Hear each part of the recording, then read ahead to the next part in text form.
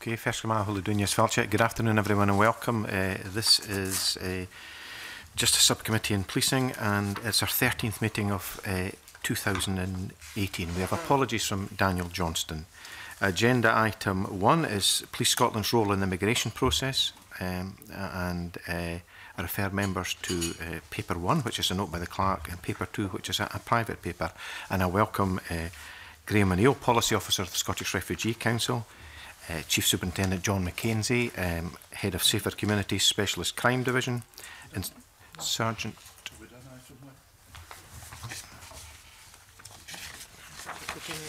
I do beg your pardon, yes. No, we haven't done item 1, which is taking discussions on our work programme in private. It helps if you don't strike out things in your note you have in front of you.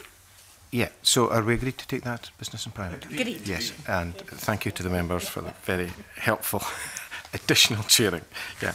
So, yes, welcome Chief Superintendent John Mackenzie and Sergeant Graham Stirling, Prevention and Interventions, DG Division Police Scotland. And thank you for your written submissions, which are always very helpful to the subcommittee. I wish I could convey thanks to the Home Office for their written submission, but notwithstanding them having plenty of time to respond to us, they've done us the discourtesy of not responding, which I think is very disappointing.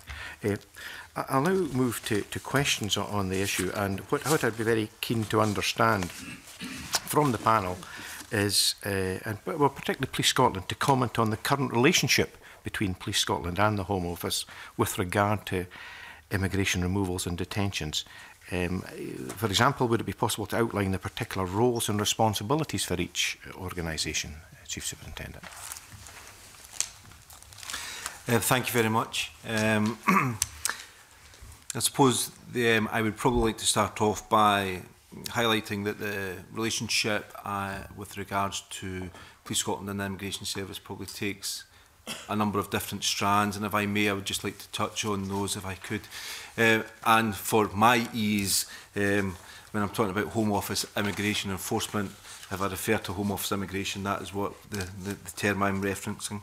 I suppose there's 6 strands to our relationship and our the parameters on which we work. The first strand is that of a relationship of information sharing, in which we share information between ourselves and the Home Office based on an information sharing agreement which was signed back in 2016, which is embedded in the previous Data Protection Act and meets the criteria of the 2018 Act. And that information is in relation to ensuring that the activity in terms of sharing information in relation to criminal activity or statute is met. The second component to this relationship is that in which quite a lot of the interest lies. It's that activity in relation to the enforcement activity of Home Office immigration. That relationship, in my view, is quite straightforward in as much as Home Office immigration have primacy over that activity. We have a protocol in which we will share information. That takes the form of an operational notification form which is provided by the Home Office, and there's 3 sections within that document that's required for police completion. That allows the Home Office immigration to ultimately make a determination on the risk that is in relation to the activity that they intend to undertake. That might be activity that they refer to as an administrative removal, or a removal in terms of deportation as a result of identification of somebody of high harm. Chief Superintendent, could I interrupt you there? Could you just confirm if that's in respect of each individual, or would that be in respect of a location, for instance? That would be in respect to each individual. So the form is individual based, but you are correct in if there may be a number of individuals within the same location. That form allows police to undertake a community impact assessment to determine what the impact on the wider community would be, to allow us to then have a wider discussion with the Home Office immigration to make decisions on the appropriateness of the action that's been undertaken, the impact on wider community, and then allow us to put in measures to minimise or mitigate the risk.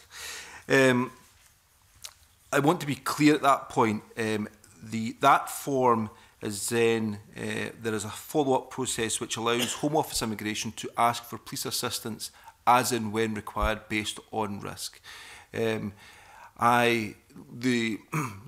The general view is that actually those numbers are quite minimal in terms of police interaction.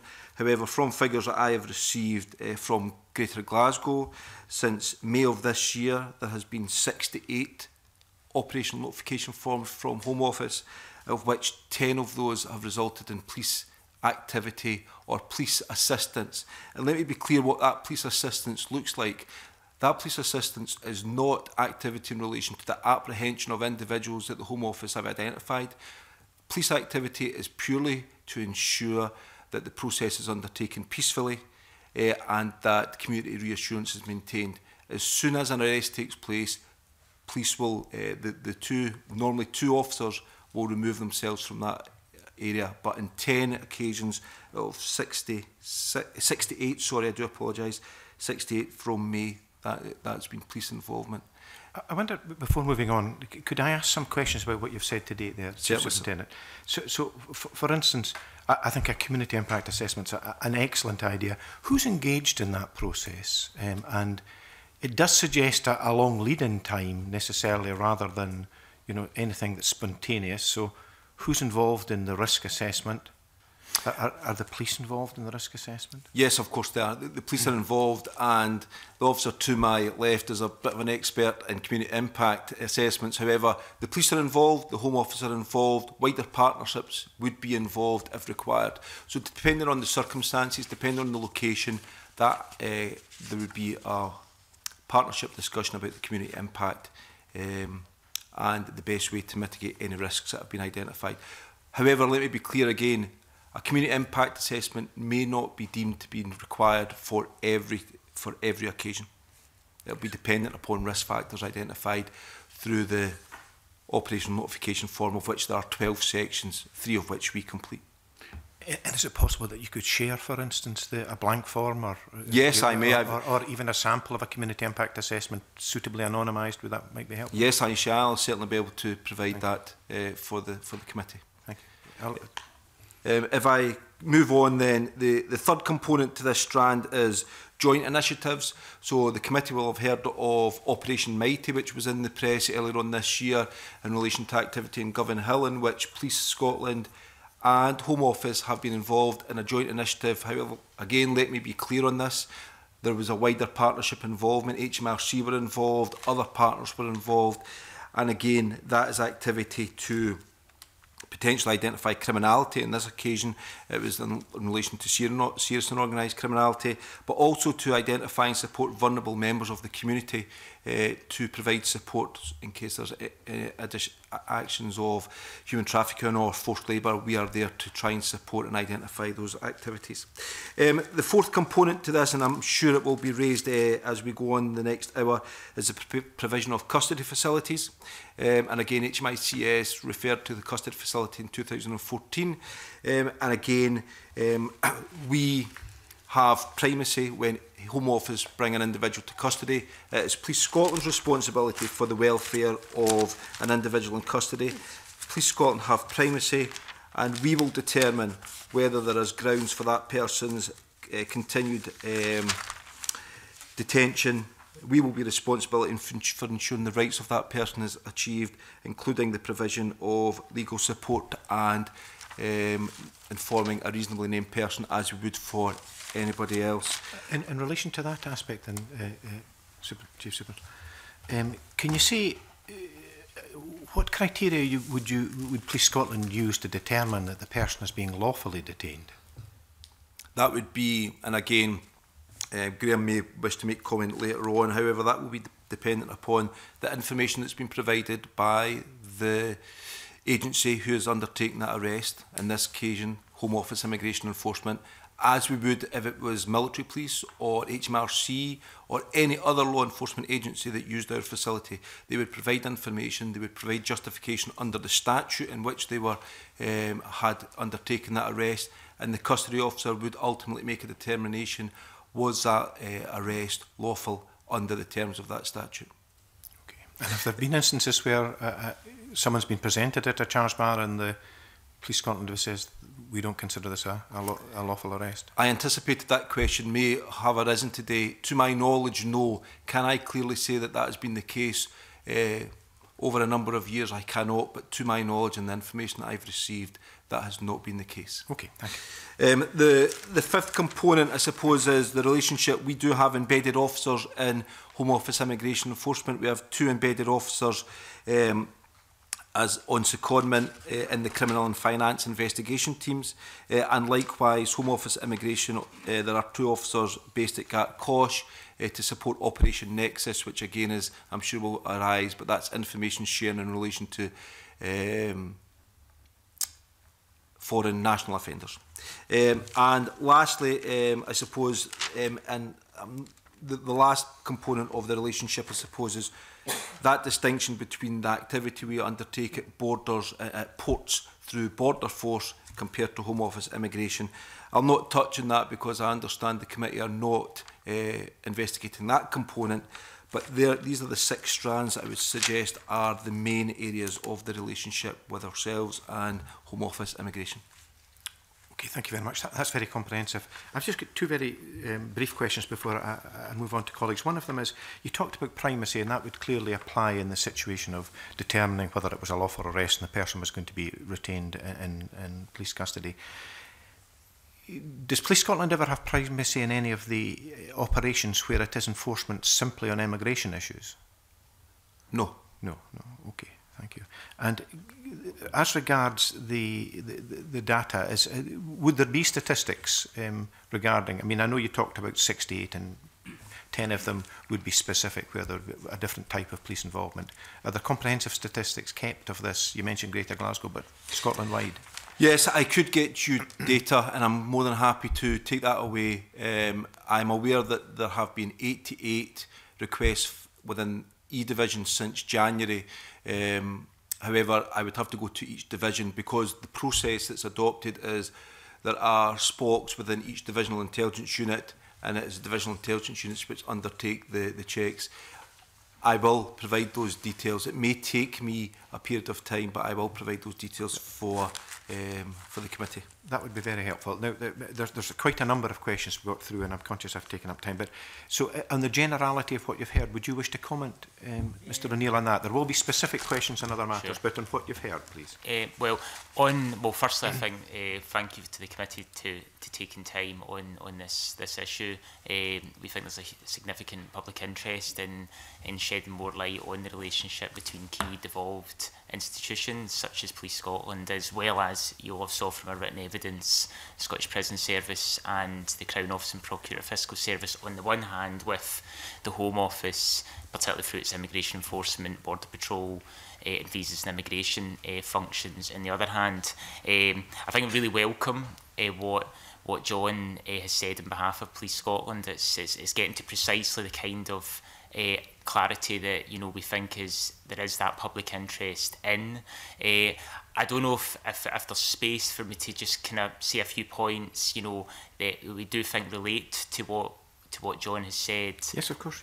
So I think the first thing we wanted to kind of say, aside from the public interest and why we as a refugee rights agency were raising this issue, is that we have been working for a long time, at the sharp end of Home Office policies in relation to a very vulnerable population, asylum seekers, particularly in Glasgow, but to a lesser extent elsewhere in smaller parts of Scotland. And one of the things that we've picked up, is it that people have very low awareness of their rights, often have mental health issues, and often they stem or are aggravated by that insecure immigration status that they have.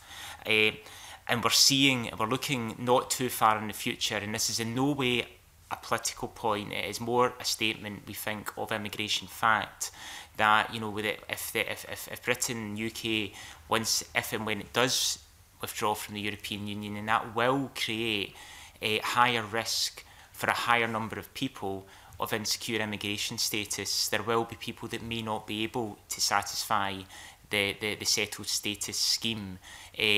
And that being the case, and we can maybe talk about that a bit later on in terms of why specifically we have grave concerns there, as a refugee rights charity that have worked in the asylum system, we can see a lot of the risks of destitution and vulnerability, and therefore the involvement of the Home Office through its immigration enforcement activities being visited also on people who currently have secure immigration status by dint of being in an EU member state and therefore in the UK, but they may not have that.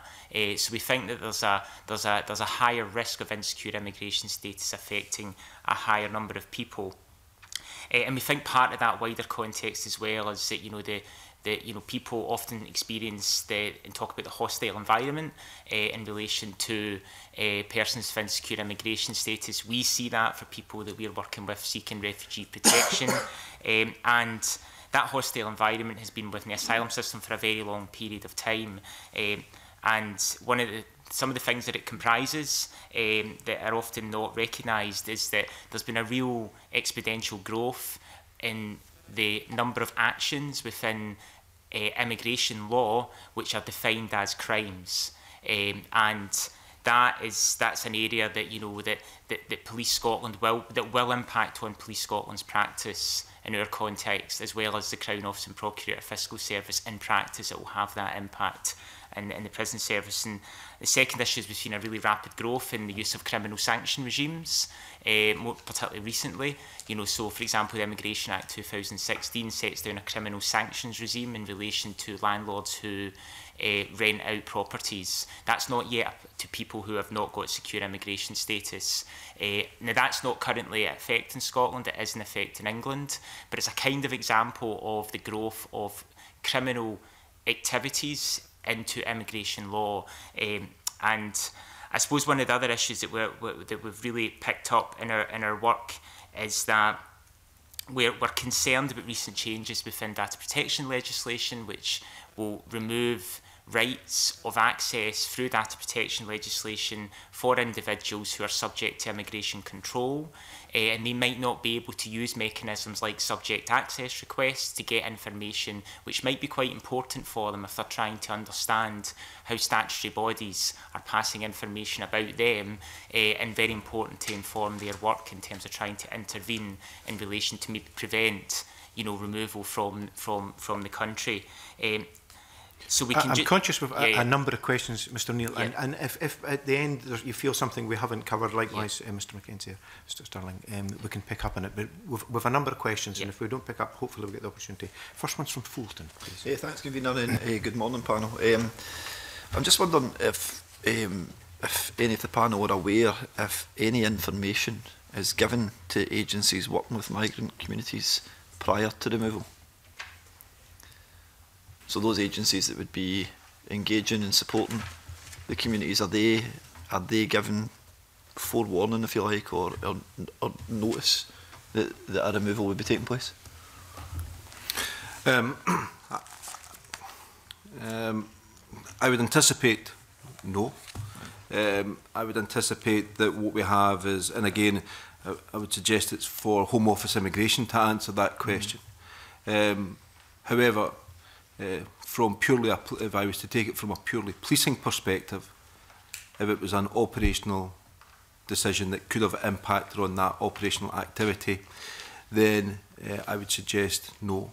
However, does that then mean that information is then shared post that point to provide support, assistance? Again, I would think it would be for the Home Office to answer that question, but from a policing perspective, that would be the point of engagement from a Police Scotland point of view, not under this statute, but if it was a similar, if there was some other activity that we were taking in terms of arrest. But Graham, I don't know if there's anything you want to add on that point. Certainly, not to my knowledge. I think as Chief Superintendent Mackenzie says, it would be a matter for the Home Office. We as a policing division do engage with groups that support refugees and asylum seekers on a regular basis, but I certainly haven't done any engagement purely based on information that I have or didn't have in relation to any upcoming operations. And as Mr Mackenzie says, that would be an operational matter for them, and I you know, potentially could impact on it. I do appreciate that the question would have been best answered by the Home Office, and as the convener's already said, it is disappointing that they've not responded. But and I think also you've outlined the reasons why there might be some circumstances where it wouldn't be appropriate to share information, but I imagine there would also be a lot of other circumstances where you would maybe have third sector organisations and social work departments and such like working with families in that position. And I think that can you see any advantages of such approach being widened out so that people can be prepared for what's happening? Again, if I may then, I suppose there's two components to this I would just like to say then. From a Police Scotland point of view, Graham, the wider Safer Communities teams across Scotland work extremely hard with partner agencies, third sector groups, to ensure that there's an element of confidence in policing, to ensure that we can distinguish between the activities of policing and Home Office immigration, to provide confidence in processes undertaken by ourselves as an organisation. But going back to the core component of your question, is there occasions when information could or should be shared with other organisations pre-immigration action? I would probably relay this back to the sort of public protection analogy whereby we would share information if we believed that there was concern and support that was required to be provided at the immediate point of police activity. So your argument in terms of would there be occasions when information should be shared with, for example, health and social care partnerships, I think absolutely there could be. Does that take place? Again, I cannot answer that question. But from a policing point of view, there are occasions when we take executive action and we do share information with partner agencies, and we trust partner agencies with that information because we're working collectively for the benefit of individuals and wider communities. Thank you very much. Graham? Thanks very much for the question. I think it's really well put. I suppose the kind of a straightforward answer is yes, we think there's a lot more that can be done in terms of maximising data sharing opportunities around what is a very foreseeable event, that is the use by the Home Office of its Immigration Act powers to apprehend somebody, to detain them, and in some cases to be using Police Scotland's custodial facilities en route to a detention centre, be it in Dungavel or in another part of the UK.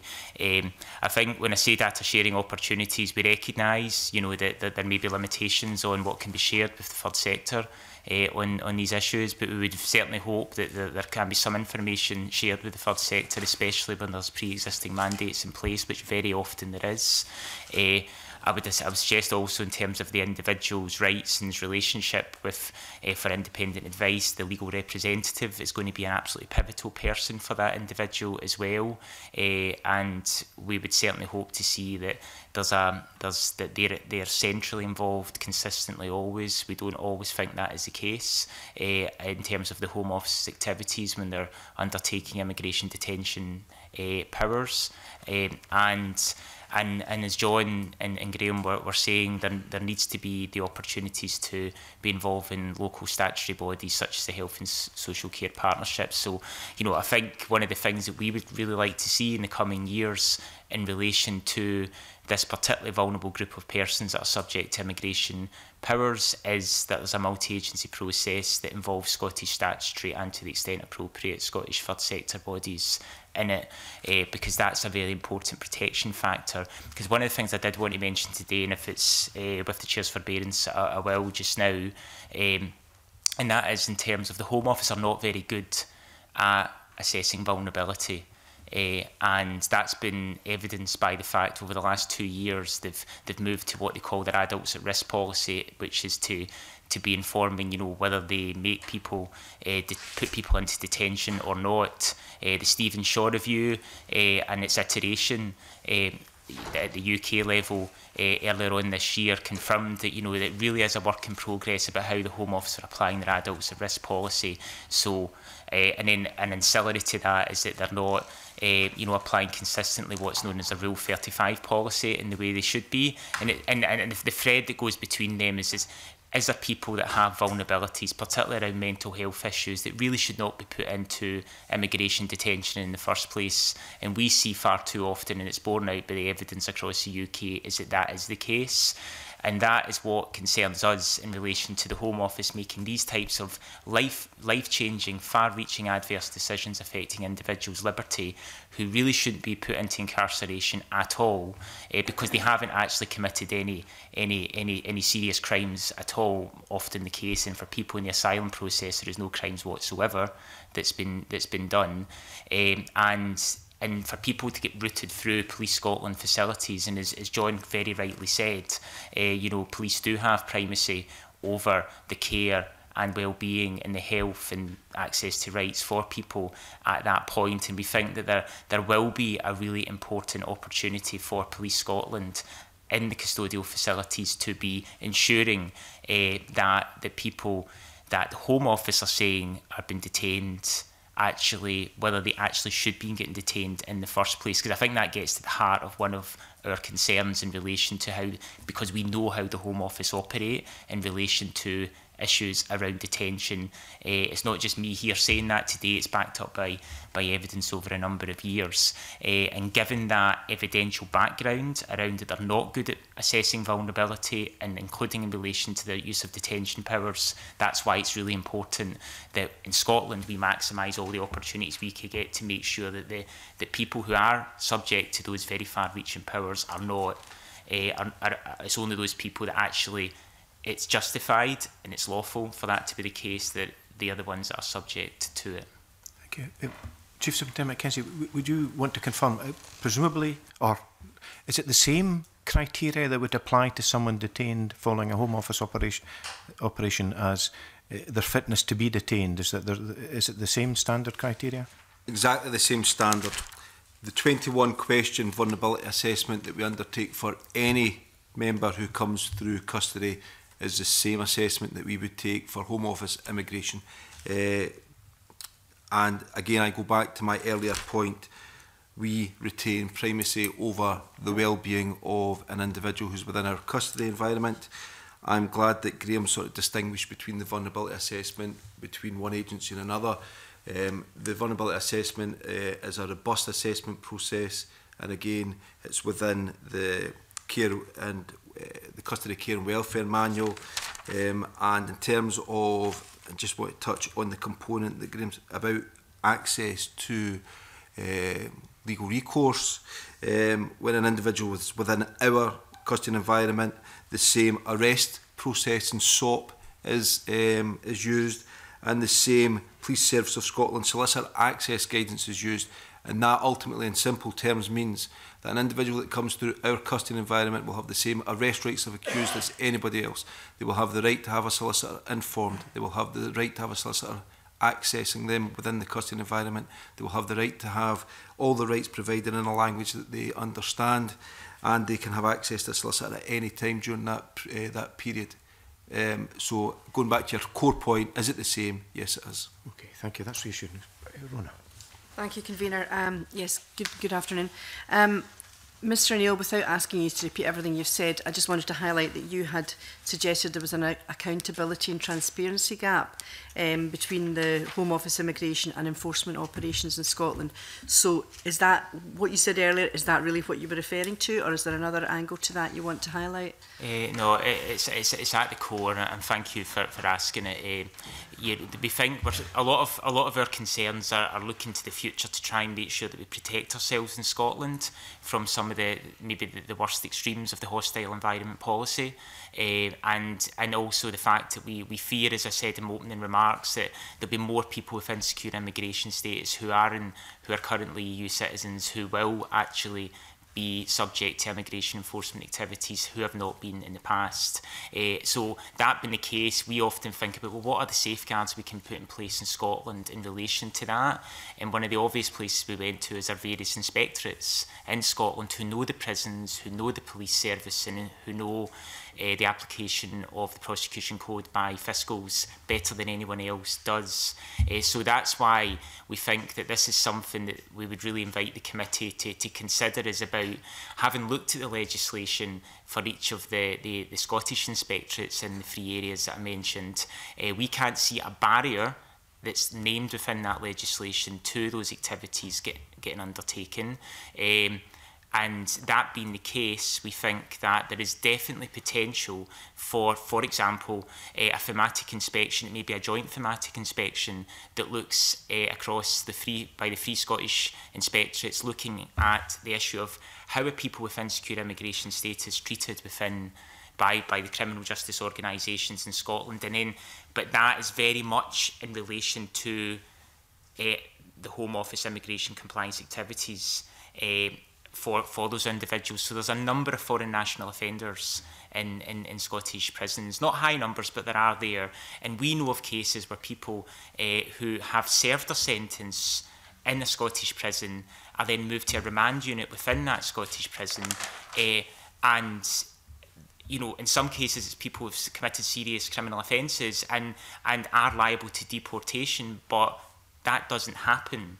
And then people are still in that Scottish prison, they're in a limbo period, and there's a lot of public funds getting used there, and the Home Office aren't supporting Scottish bodies, and that's not a sustainable arrangement to have, especially if you've got a number of people. But then we also know of people who are foreign national offenders who have served a sentence and then are moved straight into immigration detention facilities, and then they're left in immigration detention facilities as well. And I suppose what I'm trying to get at here is there's a really invisible, vulnerable population here that we really don't properly understand. You know, in Scotland, we don't really understand what are their rights in terms of how they are feeling, their rights to legal advice, their rights to healthcare, etc.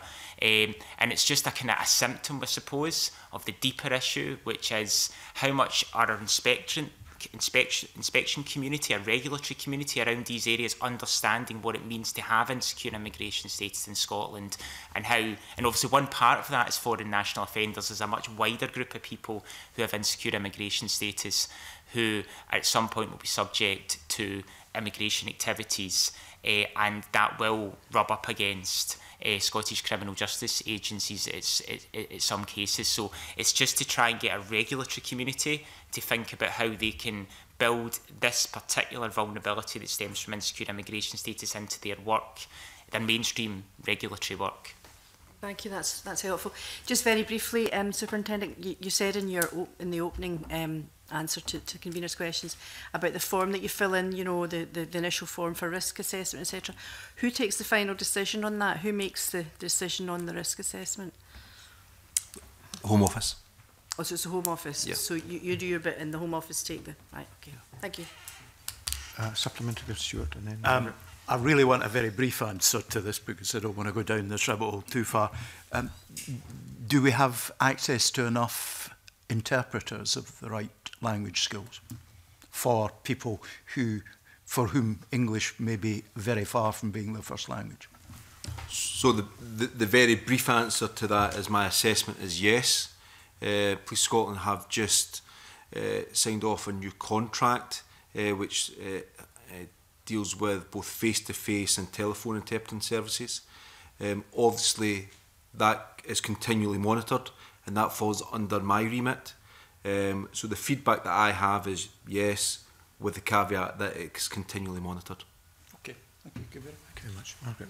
If I could return to the gap issue, and I think, Mr Neil, in your submission, you say that this can leave a reduction in public confidence in criminal justice institutions in Scotland and a misperception. I noted in your opening remarks you referred specifically to the need for criminal sanctions for those who let out properties. Now, this is quite it's an issue that's gone on for years and years. I can remember as convener of the Equalities Committee, then there were multiple people being were being given lets in multiple occupancy, promise in dreadful conditions, and these rogue landlords never really seemed to to be picked up. Is that still the case, that that is continuing, and our laws here maybe, and that's not necessarily for the police, it's maybe we don't have the sections. I'll be interested to hear just where the responsibility lies. In my opening remarks, thank you for the question. I was referring to the criminal sanction regime which is created in the Immigration Act 2016 from the Westminster Parliament, which created criminal sanctions for individuals, often private landlords, who let out accommodation to people, entered a residential tenancy agreement with people who actually didn't have the requisite leave to remain to enter such an agreement. And then there needed to be a kind of, from a reasonable grounds perspective, for a criminal sanction to be applied, some degree of knowledge of the person who was letting out, the landlord who was letting out the property, that there was maybe something not completely correct about somebody's immigration status.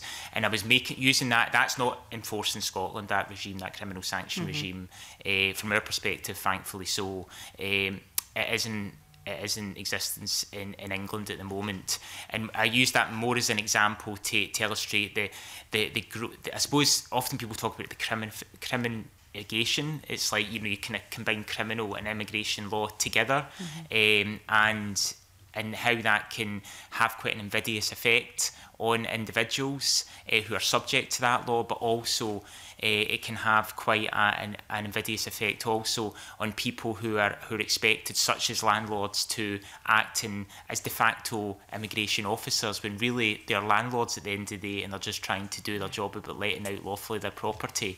And I suppose that I was using that just as an example to illustrate the deeper point, that this is an increasingly complex area of law, and immigration law, and it has within it a real growth in criminal sanctions, and that creates quite significant effects on individuals that are subject to it. And the people that we work with in the refugee protection spectrum have, to an extent, been at the sharp end of some of the hostile environment measures over the last 15 years, and we fear that there's going to be a much greater number of people as a result of EU withdrawal. And it's not a political point, it's more about the statement of immigration facts, that if a person's current immigration status is secure, EU withdrawal will mean that it's not automatically secure again.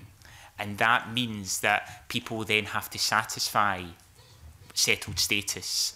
And if they can't satisfy the UK government settled status regime, then what may happen is that they are subject to, they fall into insecure immigration status and then can be falling into immigration enforcement activities. So that we fear could particularly affect individuals who are from the north of Central Europe to the south of Central Europe in Scotland, people who are concentrated in particular sectors where there is maybe less labour market regulation, lower pay, etc., and who will not be able to satisfy as easily the settled status. So we're trying to look not too far to the future to say we have a problem here.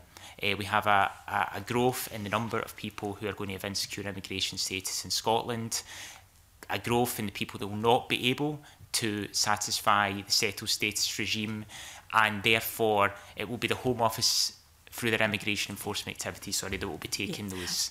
I understand. I think you're right to highlight in advance of us not really knowing where Brexit is going. And I do take your point about landlords not having to police. That's not their job to police.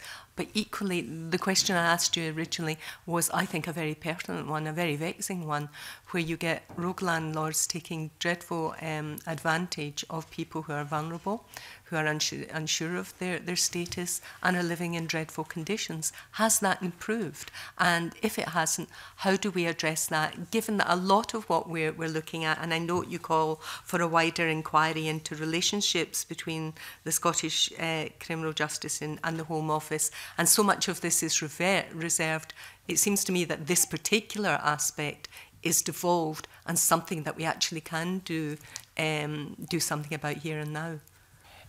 People who have insecure immigration status have are extremely vulnerable. And it's precisely that insecure immigration status that makes them vulnerable. And that can be and is used as a control method at one extreme end of the spectrum by traffickers and organised criminals to control people's movements, to control people what they do, and to control the conditions upon which they live. In a previous life, I was involved in work around human trafficking in Scotland, and we work very closely with the police in relation to that, and we continue to do so at Scottish Refugee Council. Also, you know, we continually make the point about... But on the rogue landlord yeah. point specifically, So, we know it's rife. So on you know, if we have landlords who are not upholding standards, you know, and you know, referred to as rogue landlords, you know, that's something that needs to be subject to the various you know, powers that are available. So one obvious one would be for local authorities to be able to be making sure that those the people who are acting in those ways shouldn't be acting in those ways. And obviously there could be a role, particularly against the extreme end of the spectrum, for Police Scotland to be involved in terms of indicators of trafficking and exploitation. And it gets back to Mr McGregor's point earlier on around, you know, in a different context about how we need to, in Scotland, we think, take control as much as we possibly can through our statutory bodies working together and bringing the Home Office immigration enforcement round the table into multi-agency decision-making, shared decision-making around that. Can I stop you there? That particular aspect is devolved. It involves the immigrants. It's something we can do something about now. Perhaps Police Scotland, have you come across this to any large extent? Is it something that you're dealing with quite frequently? Graham, I don't know if you want to make mention from a Glasgow point of view. I'm aware it does exist. I'm not aware of any specific instances, to my knowledge. That doesn't mean it hasn't happened. It just doesn't sit within my area of business. The engagement I have is directly with asylum seekers, refugees, and groups that assist those people. But I do hear anecdotally of that kind of thing. Yeah, because it's these precise people that are sometimes brought over here on false pretences, and then when they get here, you know, the accommodation, etc. It's really inhumane, and I would hope that's something we'd all welcome a review of. I think an impact assessment, if I understood you properly, Chief Superintendent, community impact assessments, you do carry these out and then assess at the end of a process whether you think there has been an impact on the community, and then you take that. Is that what I understood you in one of the 6 strands to say? I suppose a community impact assessment is probably seen as a bit of a living document, and as much as you try and make a determination of the impact that an action prior to taking place will have on the community, you monitor whether that action has had an impact on the community, and then you will consider the post-event. So it is a bit of a living document that goes from the pre to the post-activity, if that answers the question that you're asking. Yeah, I think and if I may, just on your earlier point, and I'll keep this very brief, the very subject matter that you raised was raised by MSP Christina McKelvey at the Equality and Human Rights Committee last year. There was a response provided by Police Scotland on that very subject in terms of not the issue specifically about landlords, but just that issue about when there's vulnerable people, no matter where they're from, people will take... will exploit that vulnerability, including issues such as you've highlighted in terms of whether it's within a landlord basis, but it just highlights some evidence in relation to the exploitation of individuals from vulnerable backgrounds, including asylum-seeking communities. It's 5 years since I've been the convener of the Equal Opportunities Committee, and it was a big issue then. Yeah. So it's maybe something we need to look into more. Okay. Thank you. Liam? Yeah, good afternoon.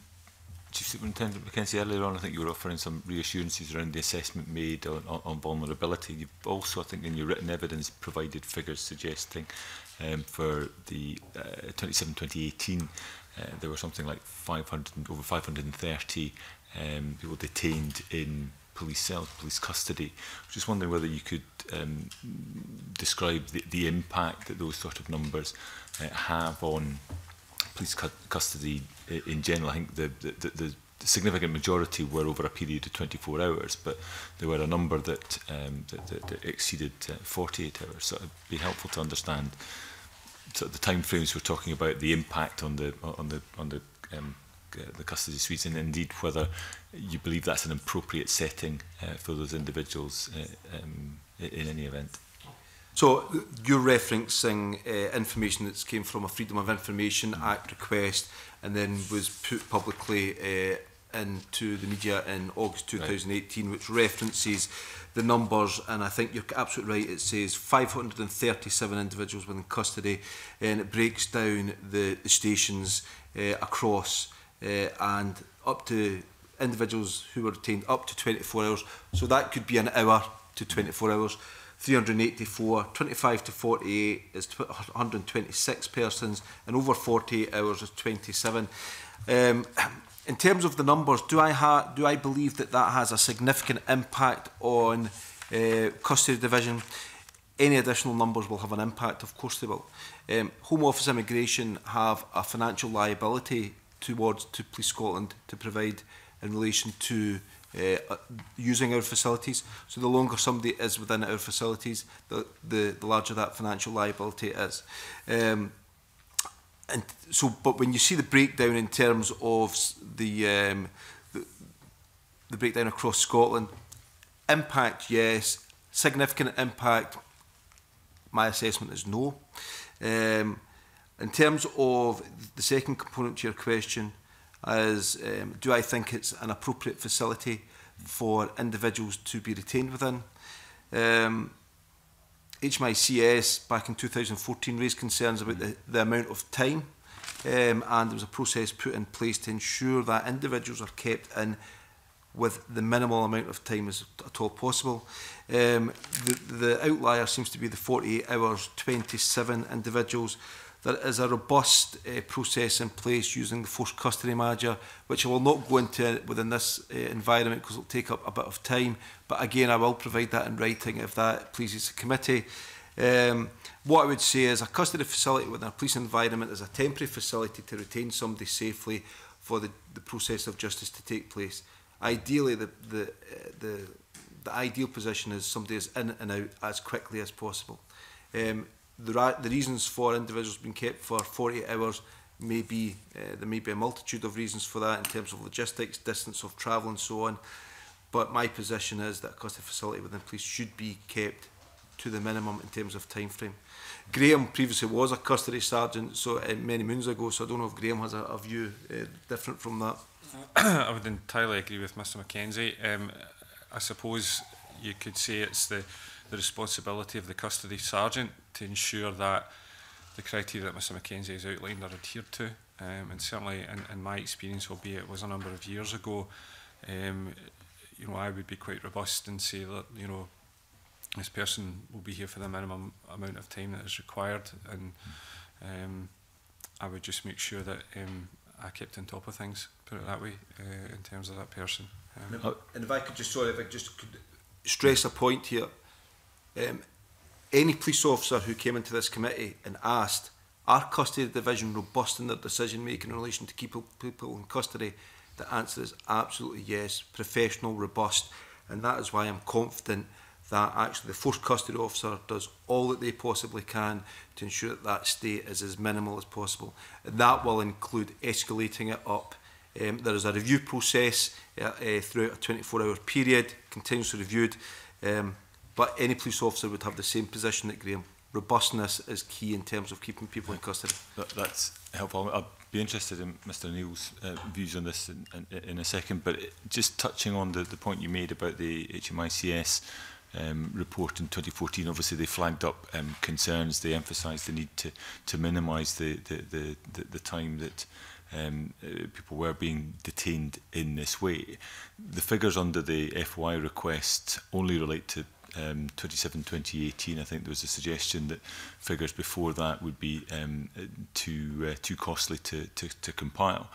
But since 2014, what is your impression of the trends in terms of the numbers being detained and indeed for the duration of time that they're being detained in police custody?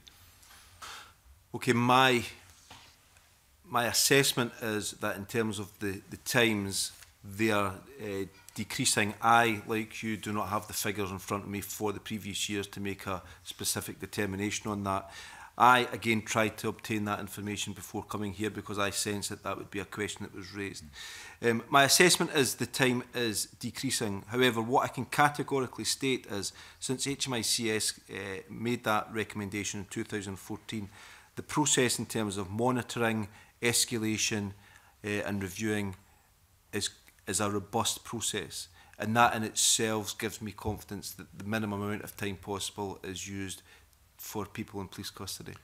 In terms of actual figures, again, I think if the challenge existed with the FOI to provide those figures, I think I would be challenged as well to get those figures. I appreciate that, in fact, I'd be highly suspicious if you were able to produce the figures that hadn't been produced under FOI. That would open up a whole new line of inquiry. But it's interesting that the comments you make in relation to the trend. In terms of specific categories of detainees, where there is a family involved, what would be the assessment made of the appropriateness of detention in custody where there are children involved? What would be the process that the custody sergeant would go through in those circumstances? Okay, so the issue of children in custody, I think, as a country, and when you look back at Kilbrandon in the 60s, in terms of we do not criminalise children, we do not keep children in custody. Children will not be kept in custody. You know, that is the position that Police Scotland has taken. You know, so that but in terms of the parents of I mean, those who have children who would be affected by the parent being detained in custody, what is how's that assessment made by Police Scotland, by custody sergeants? I mean, presumably it would be seen as a material factor in whether or not it would be appropriate. I mean, would it be a material factor in terms of, you know, is it lawful to retain that person in custody? You know, the factor would be, however, I go back to the point of primacy here. Primacy sits with Home Office Immigration. We are presented with an individual in custody and a determination is made on the basis of the assessment of risk and vulnerability to that individual, the assessment of whether it's lawful to retain that individual, the wider factors in terms of impact to an individual's family. Would it be a factor? I would like to hope it's a factor for Home Office Immigration to make a determination of how they deal with an individual. That's what.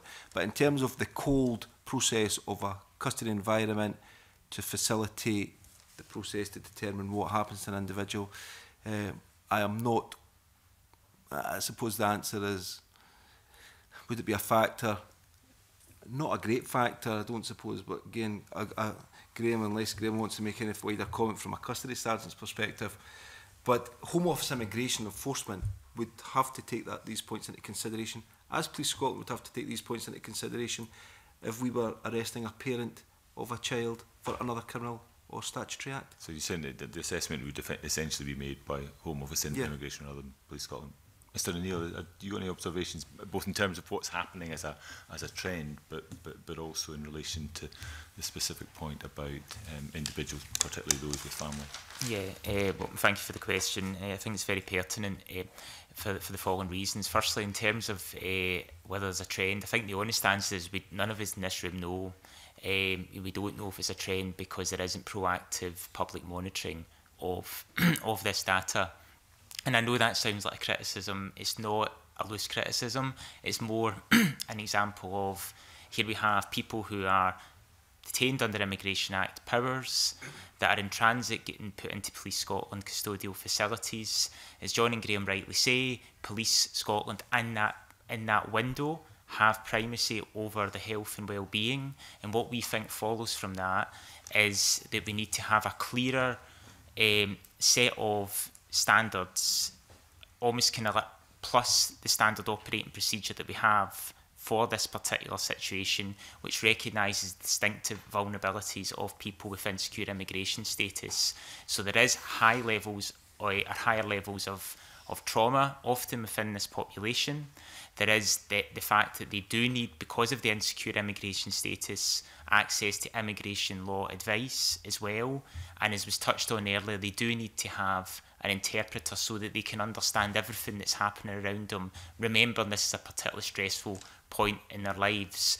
So we think this is where you really do need to have your standard operating procedure plus something that recognises the distinctive vulnerabilities that come from the fact that you have insecure immigration status in the way that I've just described. So we need to have like proactive, regular monitoring of this that goes underneath numbers and gets into some of the stuff that you rightly say we're asking around, you know, the demographics, the, you know, and the profile within people who are subject to this.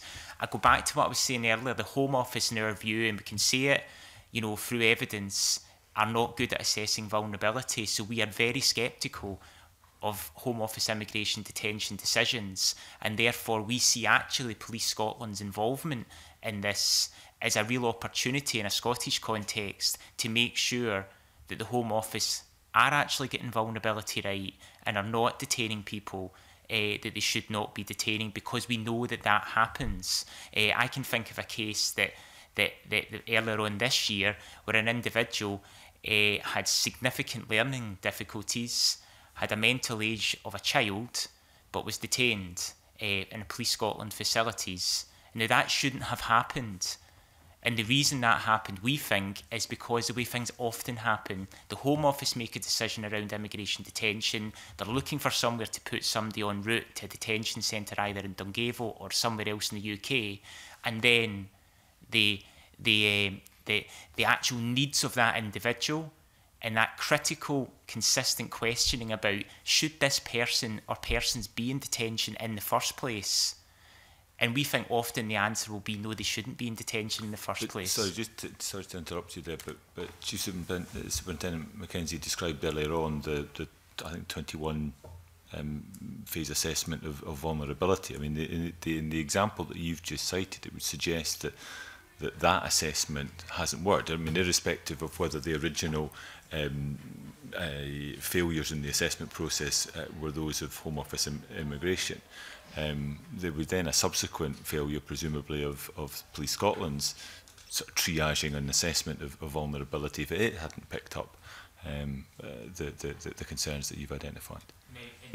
On this point, it's like, and this is, I think it's important to be really honest and straightforward here. You know, nobody's going to get everything perfect all of the time. You know, we completely recognise that Police Scotland are working at the front line with people who are in extremely stressful situations that maybe in some cases we can't even imagine. So we completely recognise that. But what we're saying is we can do better in relation to multi-agency approach in Scotland in relation to certain activities that the Home Office undertake, one of which we're spending a bit of time, I think, very helpfully on, which is around the use of police custodial facilities for people who have been detained under Immigration Act powers. And that's why we suggest one of the recommendations that the committee may want to consider here is looking at some of the key standard operating procedures that Police Scotland have and thinking, okay, what are the ones that we can maybe add the insecure immigration status dimension to, recognising the distinctive vulnerabilities that exist for people in that situation. So we know it's not always going to work all the time, but we think that we really don't know, if everybody was honest, but what's actually happening in terms of, is legal representation getting given every time? Is mental health assessments and the vulnerability indicators getting done every time? You know, we're not confident the Home Office do that. So, you know, and that means we're not confident in the information the Home Office are passing to Police Scotland. And because of that, we suggest that it's important to be very sceptical often of the information the Home Office pass on these issues to, in this case, Police Scotland. And you know, we're very much partners with Police Scotland in relation to a whole range of work and community engagement, etc. And very much so in relation to this issue as well. I'm conscious of there's a supplementary, I think, on one of your points from Liam and from Fulton, and then you come back in, Liam. Yeah, I'm also conscious of time, so I'll make it quite brief. But does the panel think that Liam MacArthur's previous line of questioning there around a hypothetical situation where people with caring responsibilities are going to be detained, does that go back then to my earlier question about a need for there'll be a bit more joint up working? And I know it's the responsibility of the Home Office, but I think this is This is pretty crucial, and because if you can let statutory organisations and third sector organisations know something's happened, even if it's on a confidential basis, they could start preparing for situations like that. And just a very brief response, if that's possible. So it does go back to your original point, where there is a legal framework to share that information, where there is a purpose for sharing that information, under the example that's been provided in terms of child welfare, child concerns. You know, if you're moving from a parent and then you've got the wider care responsibility, of course, there'd be an expectation to have that discussion. And that would be a Police Scotland position if we were undertaking an operation. And so, and I suppose just two minor points, just conscious of time. The case that's been referred to by Graham O'Neill, I've got no knowledge of that. I'm more than happy to go away and have a look at that case. It's not came across my radar in my research.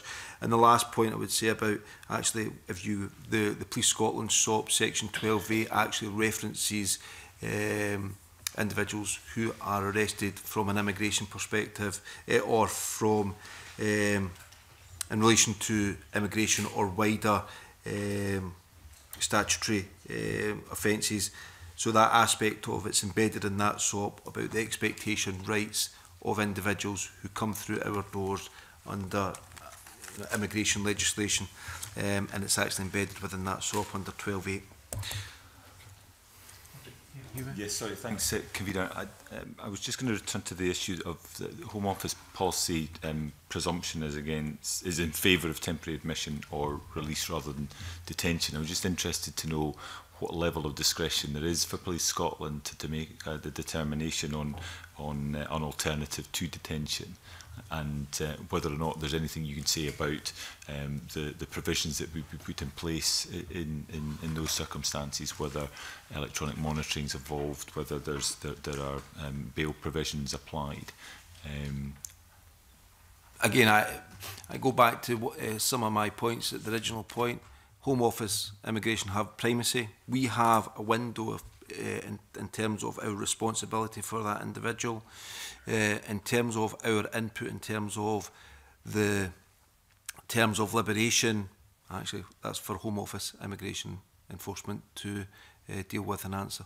So any decisions around release would effectively be Home Office decisions rather than Police Scotland? In terms of the conditions in which they are released under, whether they are released with leave to stay or whether they are retained and then moved to a detention centre, then actually again that's a Home Office immigration enforcement decision. Mr. O'Neill. Yeah, I think it's a really pertinent point. The Home Office are actively looking, which we welcome, at pilots around alternatives to detention. You know, that's been partly because there's been so much criticism of detention, rightly, as part of the immigration system in the way that it has been. It's a very costly thing for the Home Office to be doing, and as we know that many people are held in detention for periods of time and then subsequently released, and you know, and there was never actually, through that release, there was never actually a purpose for them being there in the first place. So that's all kind of acknowledged and recognised in the UK, and thankfully the Home Office seem now to be saying, okay, we need to think about community-based alternatives to detention. So they're piloting in relation to Yarrowswood right now. There's starting a pilot in relation to women who would have been put into Yarrowswood detention centre, and they're working with an organisation in Newcastle, and there's been some public information the Immigration Minister shared with the Joint Committee on Human Rights at Westminster today actually about precisely that, and that's getting done in conjunction with UNHCR and through its UK representative.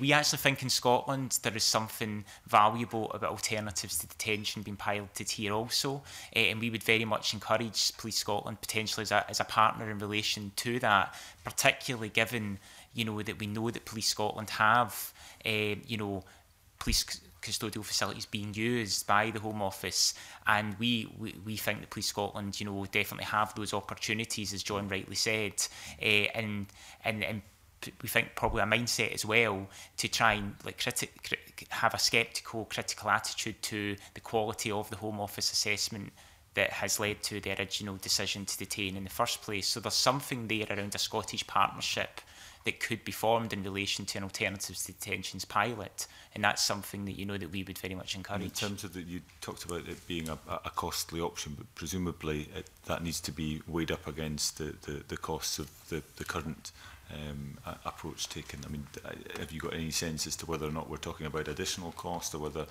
actually over time you're talking about a reduced cost as opposed to the detention approach? I think I've not got the exact figures, but I'm very confident to say the detention approach is unbelievably more expensive than a community-based approach. Thank you very much. You want to answer? Yes, if I could just briefly ask you, I'm conscious of time, if you could, Chief Superintendent and Sergeant, tell us what work's been done to engage with migrant and ethnic communities, just to develop their understanding of how you protect them, etc., and engage with them. I'll come to Graham, please. Thank you. I work in the Safer Communities Department in Greater Glasgow Police Division, and our remit is to do exactly as you said, engage with asylum seekers, refugees, and also the groups and organisations that support them. So the main focus of our work is to break down the barriers between Police Scotland and such people and organisations, and to hopefully build trust with people. We're conscious of maybe attitudes towards authority figures based on experiences from countries of origin. So the work we do is we engage with probably all of the organisations that are there in Glasgow to represent and work with asylum seekers and refugees. And I can give you a couple of maybe specific examples if that would be... just in general, how practically does that work then? Do you organise meetings, or do you... Yeah, so what we do is we attend maybe events that they've organised, and we go along. We go to meetings that maybe groups that have been set up, to committees and such like. My experience is that asylum seekers, refugees and groups want you to go and support them. They want you to go and listen to them. They want you to understand their experiences. And I think for me as a police officer, that's really important, because that informs the work that I then do thereafter. And part of my job is to then cascade that to other officers, so that they hopefully have a better understanding of the situation that these people find themselves in, and the experiences that they've gone through before they come here, which I think is important. Thank you. Just one other quick question. You indicate that the number of employment applications from ethnic minority communities has increased. Can you maybe say how this has been translated into the police numbers, and give us any indication of figures? So I think you're referencing the positive action reference within the submission. 2 months ago, I think I sat in this room and I talked about the sort of positive action approach, and the very important component of ensuring that Police Scotland have a representative workforce which represent the communities we serve. And we have been working tremendously hard to try and achieve that. We are at last year I highlighted, actually we're talking about a 10-year journey, probably 10-year plus journey, but over the last year I've referenced that new recruits coming through Tully Allen, about, I think it's 9.4% if my memory serves me right from our submission. Just under 10% of new recruits coming through Tully Allen are from BME communities. However, that's just the start of this journey. It's not just the recruitment component, it's the retention component significantly important, the advancement within the organisation, the lateral development in the organisation. So actually we have representation at every rank, we have representation in every department within Police Scotland and throughout the organisation in total. As I say, it's a 10-year journey at least, but actually we're beginning to get there. Is it moving as fast as you would have liked? I think it is, and as much as I recognise that there is not an easy solution to this, and actually this is about the work that Graham and the team do, about building competence within communities, about engaging, ensuring that the police service is seen as a career that individuals from BME communities want to pursue. So I accept actually the aim of this is never to have a very quick burst. This is a sustained approach over 10 years to ensure that actually we get the candidates in and we can keep and we retain candidates. Okay. And actually, it's a really interesting when when you speak to officers across Scotland now from BME communities, they have a network, they have formed their own network, very positive towards organisation. I think in 10 years' time we will come back here and we will provide a success story of Police Scotland, which will be the envy of policing across the UK. Okay, thank you. Thank you. That's certainly very positive news, Chief Superintendent. You're going to provide us with some information. I wonder, could you look at, given that you referred previously, Chief Superintendent, to a charging regime that will exist so that the Home Office are billed effectively for the use of the facilities, and what information could be gleaned about that? Maybe numbers and duration, for instance. If you could look and see if you could provide any information on that. We're due to finish at 10 past. I wonder, Mr O'Neill, it was yourself that raised these concerns. Is there a final brief comment? We found the evidence helpful. We'll discuss that at the conclusion of our meeting, but a final brief comment? Yeah, well, just to continue the theme of, we really welcome and we've worked very closely with Police Scotland, especially in Glasgow. They really do take, building confidence with community seriously. I work a lot with Graham on an operational basis and they're incredibly helpful. And that's part of our motivation for raising this issue, as we said in a written submission, is that, we really don't want to see all that hard-earned work, which takes years, to get undermined through misperceptions around Home Office activities actually being misperceived as Police Scotland activities. And we think that is absolutely critical in terms of maintaining and safeguarding Police Scotland's fundamental, which is to have community confidence, because if it doesn't have community confidence, especially from communities that are vulnerable, then it's not going to get the information, it's not going to get the intelligence, it's not going to be able to do the job that it's there to do, which is to protect people. And we're looking at, as I said at the start, in part around a much wider group of people with insecure immigration status who therefore will be at risk of destitution, who will therefore be at risk of potentially Home Office immigration enforcement activities. And if I was doing a risk assessment in this in relation to Police Scotland and other criminal justice bodies, I would be seeing those risks and I'd be thinking, okay, what is the impact that's going to have on us in terms of our core business, which is protecting the public, and that being based upon having community confidence. So I think that's why we think it's a really serious issue, and we're trying to forward look in that regard, and we're really grateful for the committee to taking the time. Okay, thank you, Mr O'Neill. Thank you, Chief Superintendent Mackenzie. Sergeant Stirling, that's been very helpful, both your written evidence, what we've heard today, and the further information that you're going to provide us with, Chief Superintendent. So that now concludes the public session of the meeting. Thank you very much.